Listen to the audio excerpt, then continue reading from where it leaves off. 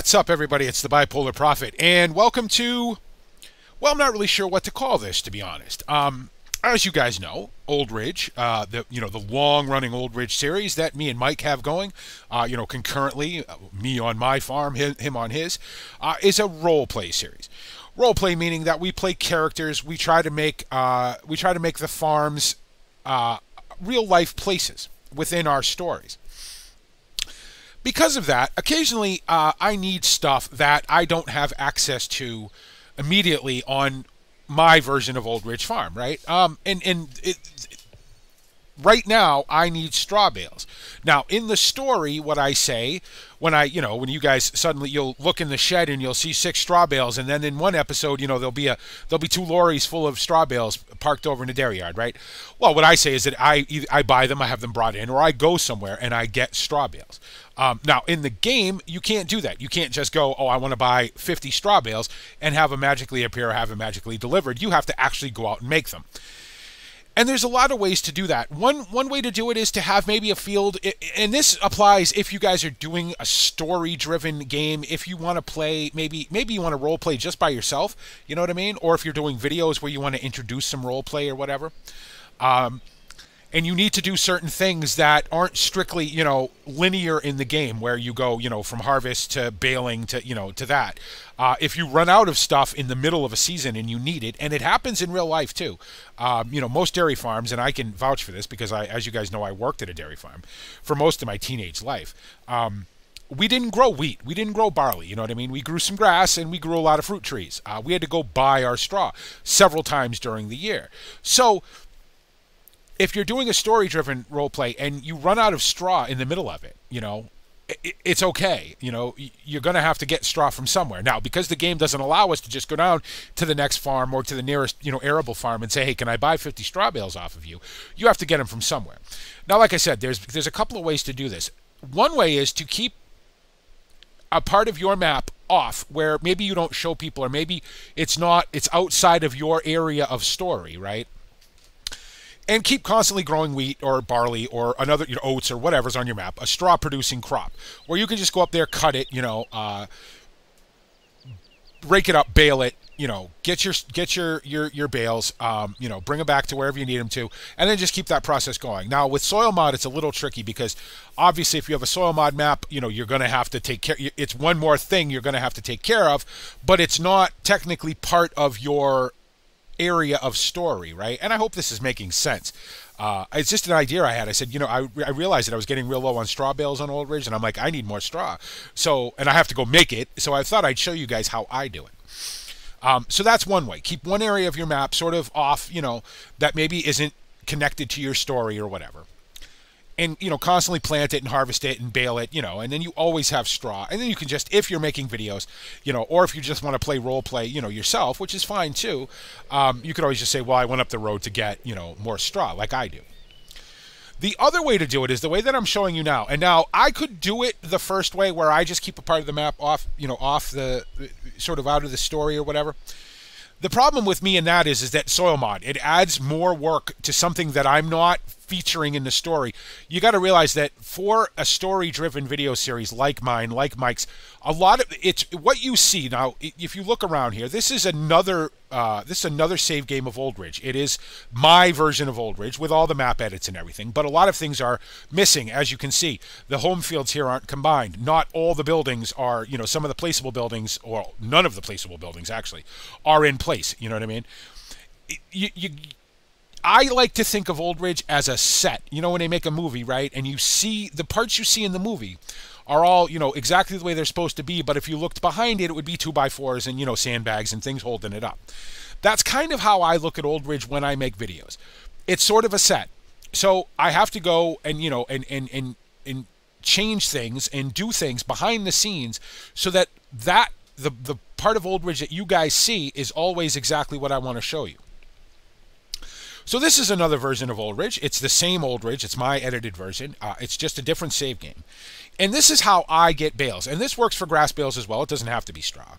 It could be grass. It could be, I'm using square bales because, well, if I'm going to buy them from somewhere, I'm probably going to buy square bales. But you can do it with round bales as well. It works either way. What I do is I start another save game in this case on Old Ridge, without any, the extra stuff or anything.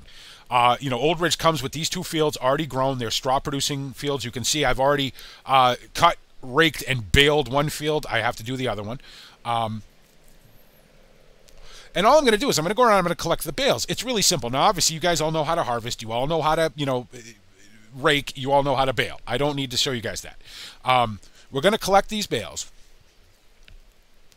And then I'm going to show you the real meat of how this actually works. I hope OBS is going to cooperate with me and allow me to switch from the game to my desktop, because we're going to need to go into the save game XML and make some changes. So anyway, let's go ahead and pick up these bales.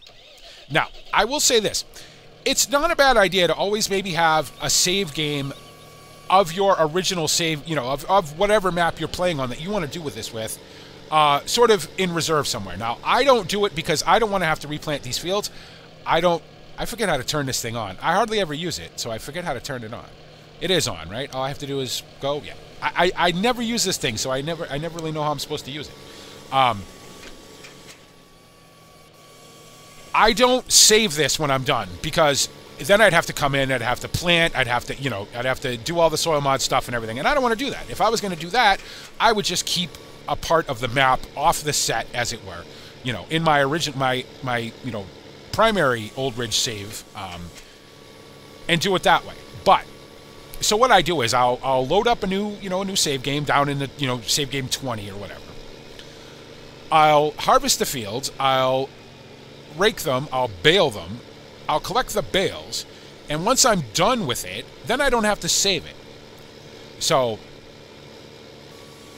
and then when I come back the next time and I need more bales, I can just do that process all over again. It'll reset back to its sort of default position, and off you go. Now, I will say this. I do pay for these bales. Now, you can see I have $690,000 up there. How did I get that? I used a money cheat mod. I needed to buy a big square baler. I needed to buy, a tractor that would haul it. I needed to buy this thing. So I cheated in the money. Again, it's for me, because this is a story-driven roleplay, I don't consider this cheating. I consider this, acting. This is part of the setup of the video series that I need to do. So, but I will tell you this, I do pay for the bales. I actually researched what a straw bale, costs in the UK. It's about, I think from my recent research, I think we're looking at about $30 a bale. So however many bales I get off of this field, off of these two fields, I will deduct $30 a bale from however much money I have on my primary save game. And that covers the cost of the bales. Now, I could not do that. You don't have to do that. I just do it to keep the story sort of, the continuity of the story correct. Because obviously you're not going to get these bales for free. Unless you have a good friend, that's an arable farmer that has a ton of bales kicking around that, they can give you a few. Okay, so you've picked up your bales. Now, this is why you want to do this on another save game of the map that you want to use the bales on. There's a very simple reason for that. I have tried this by going to other maps and moving bales. The GPS coordinates that you get down here on the mini-map, and if I don't know if you guys will be able to see my mouse or not, but these GPS coordinates you get down here, don't trust them, guys, okay? At least not for me. They're not the most accurate thing in the world. I have gone over to my respawn point, and we'll go over there right now so I can show you what I'm talking about, and tried to get the exact GPS coordinates. Gone to a different map, made up a bunch of bales, done the process that I'm going to show you in a minute here, and tried to put them in the exact GPS coordinates that I got from this area, and had bales everywhere. Bales on top of the dairy shed, bales in the silo, bales, everywhere. So if you want to do this and you want to do it as easily as possible, do it on another save game of the map that you want to use the bales on. That's the best thing I can tell you. So what I'm going to do is, and you can do this, you can do this with 1,000 bales, you know what I mean? If you want to move 1,000 bales, move 1,000 bales. The other piece of advice I will give you is, whatever, if you start a new save game on the map, on the same map that you want to use the bales on, and don't do any other baling. Don't have bales in a field somewhere. Don't have bales, in a shed somewhere, because you're going to get confused on what bales you need to move. It's easier if the only bales on the save game are the bales you actually want to move from that save game to your primary save game. I hope that made sense. Okay, so is it O? I never remember. So you get to where you want to drop off the bales, and you just drop them off. And you don't have to use this thing. You can use the, you can move them by hand. You can auto stack them, however you want to do it. For me, like I said, this is all behind the scenes stuff. I want to do it as quickly as possible. I don't care how it looks. You know what I mean? So I don't care what I got to do as long as I get the bales over here. Okay. Now, can I pull them out of here? Oh, no. Is it O again? O to drop. Yeah. I never remember how to use this thing. I don't do this all that often, so... No. Don't be making a big mess. There we go. Okay, and O again. O again. Okay, so you've cut your fields, you've raked them if you rake them, you've baled them, you've picked up the bales, however you pick them up, and you've brought them over here now to wherever you want to put them. I suggest put them in your spawn point just because you'll know where they are, right? And because you're using the same map on a different save game, the GPS coordinates are going to be the same. When I move these from this save game to my primary save game, they're going to be in that exact same spot because they're the same map. That's very important. Okay, so let's shut that off. Let's go, and now this is, you do have to save it here so that you can get your, you can get the next part. But after you're done, you can just delete the save game and you don't have to keep it hanging around. So we will quit out of this. And we will quit out of this. And hopefully this works, and we will move the profiler out of the way. Now, what you want to do now is you want to go to wherever you keep your folders. You want to go into your documents, and you want to go down to My Games and Farming Simulator 2015. And this was, oh, I don't remember now what save game this was. Was it 20? I think it was 20. And you want to go into, well, first of all, we're going to go into career save game just to make sure, because I don't remember if this was actually save game 20 or not. It'll tell me. Save game 20 as soon as I find the map. Map 1. Nope. It wasn't save game 20. Okay. Save game 19? I thought it was save game 20. I tend to do it on 20 so I remember. But you know BP, scattery as hell, can't remember anything. Old Ridge Farm. There we go. Okay. So what you want to do now is you're in your save game. Find whatever save game it is. And hopefully you remember better than I do. And you want to go down to vehicles, because remember, anything that moves on your map, whether it be an animal, whether it be a bale, whether it be a tractor, a tipper, whatever, will go into vehicles. That's just the way it's set up. So you want to go into vehicles, and I would suggest using Notepad++. It's free. You can Google Notepad++, and you can download it. It's a tiny download, updates about once a month. It's really good.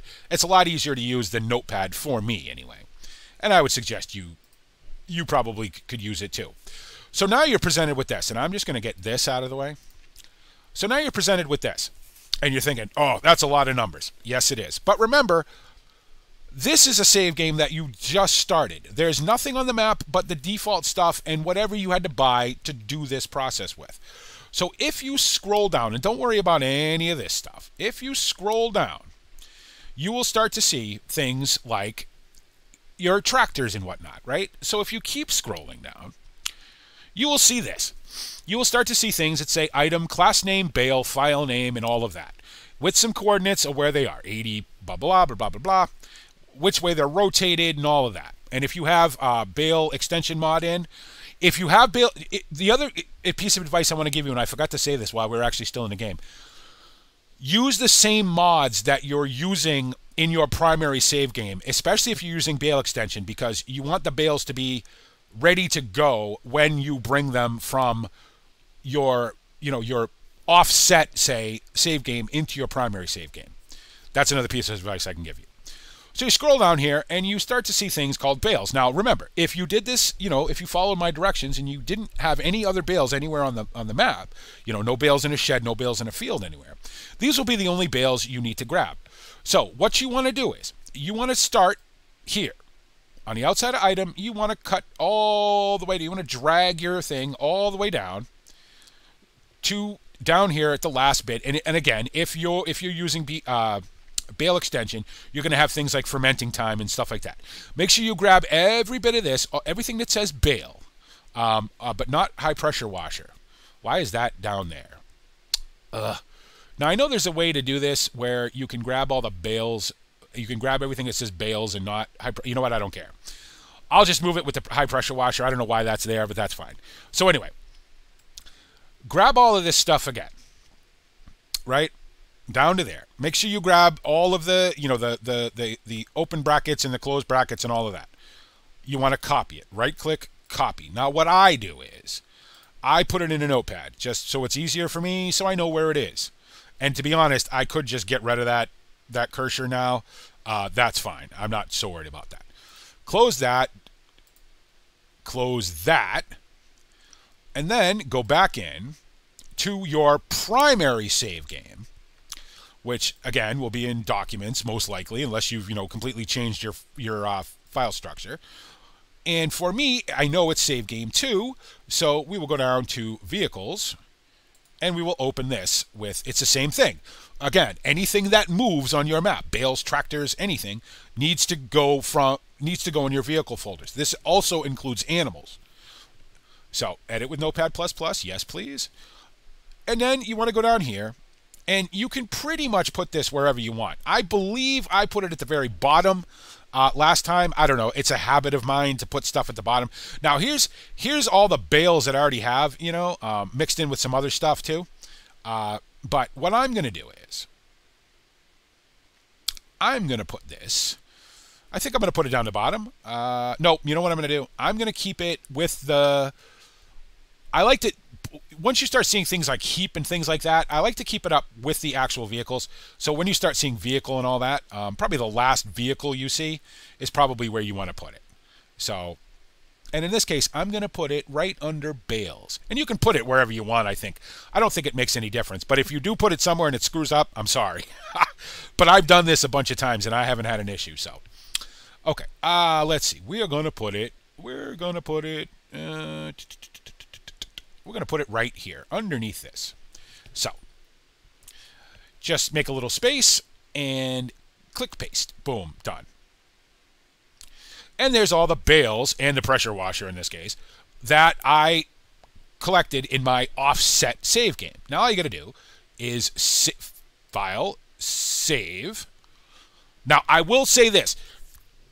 Make a backup of your vehicles folder. In fact, I'm going to do that right now. Well, I can't. No, I can't do it now, can I? What I can do is this. I can undo this. Make a backup. So just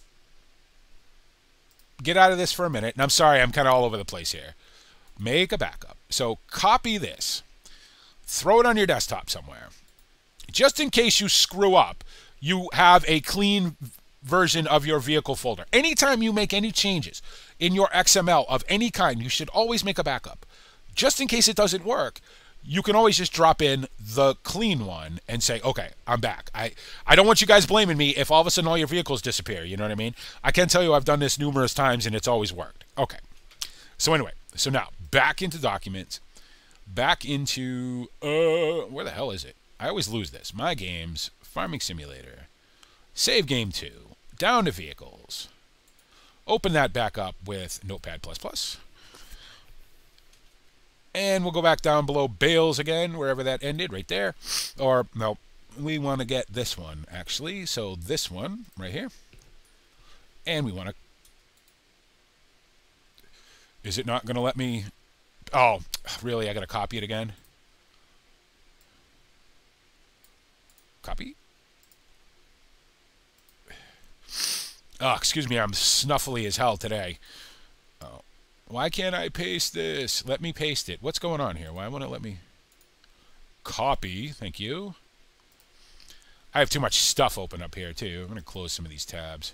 Close, close, close, close, close. That's one thing about Notepad++. It'll keep everything you've ever opened open, pretty much. Sometimes it can get a little confusing, so. Okay, you're going to let me paste now? Thank you. Paste. Done. So there's all the bales you made, right? And they're going to be in the exact same spot that you put them in your offset save game. I hope this isn't too confusing for you guys. And of course, you can always leave me questions if you have them, and I'm sure you will.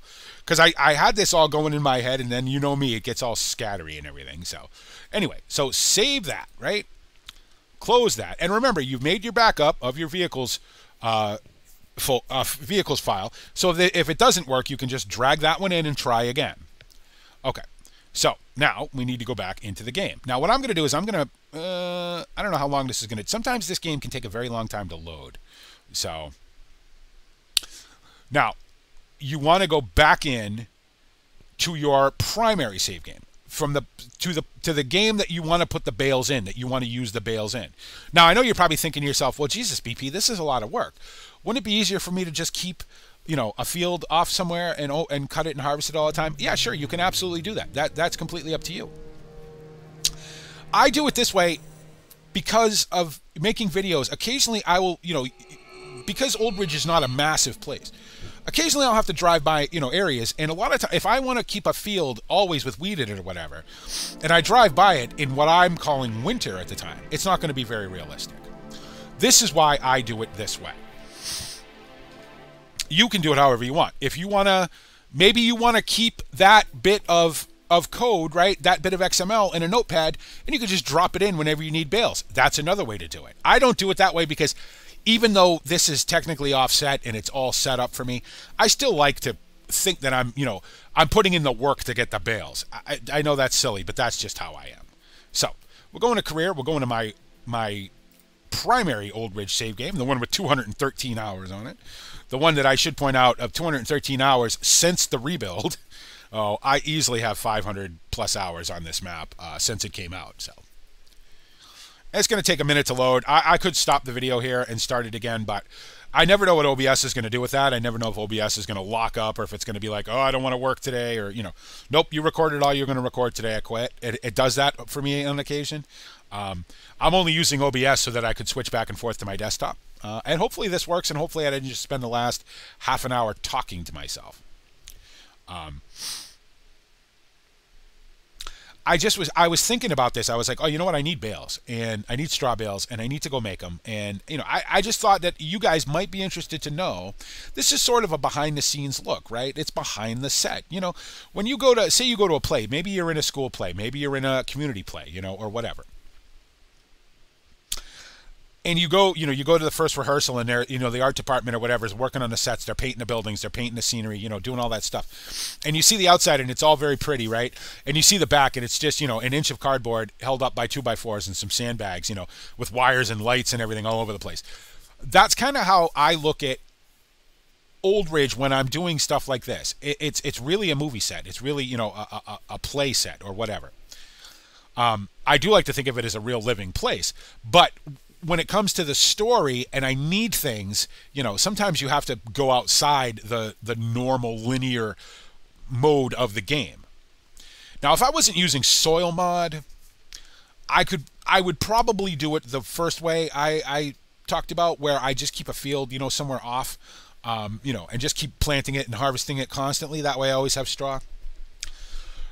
But with soil mod, like I said, that adds a whole nother level of work. You know what I mean? You got to get enough, you know, straw to make it worth all this. You'd have to, you know, you'd have to fertilize it and water it and lime it and all the other things that it needs, you know, on occasion. And it's just one more bit of work that I don't want to do. This, although this is a lot of work, it's actually easier. And once you do this a few times, it goes really quickly. So. And again, you may never have to do this. You may never want to do this. I just thought it would be interesting to show you. It's a little behind the scenes. We've been on Old Ridge a long time.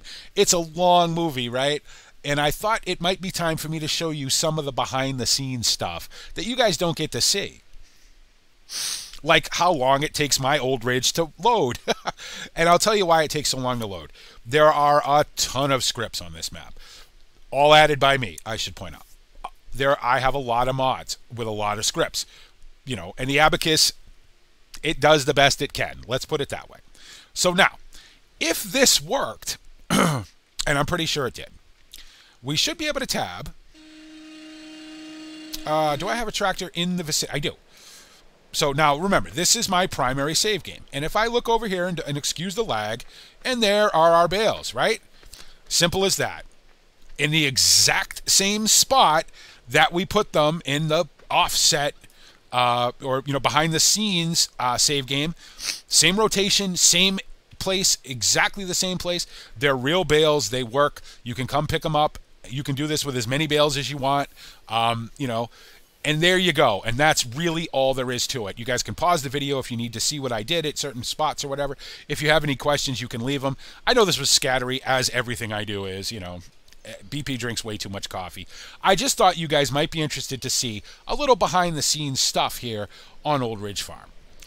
And again, make sure always, if you do anything with XML, if you do anything with your map, make a backup. You can back up the whole map. You can back up your whole save game folder.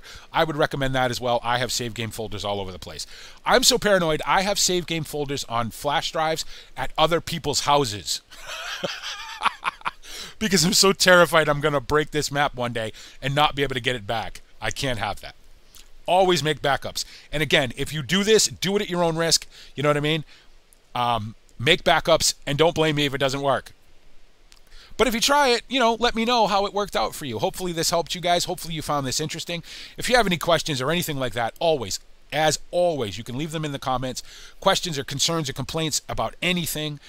You can hit me up on Twitter, hit me up on Steam, hit me up on Facebook. The links to all that stuff are in the description of every video. Thanks so much for coming. Thanks for watching. And thanks for making me a part of your YouTube day. And this is the Bipolar Prophet saying, see you later.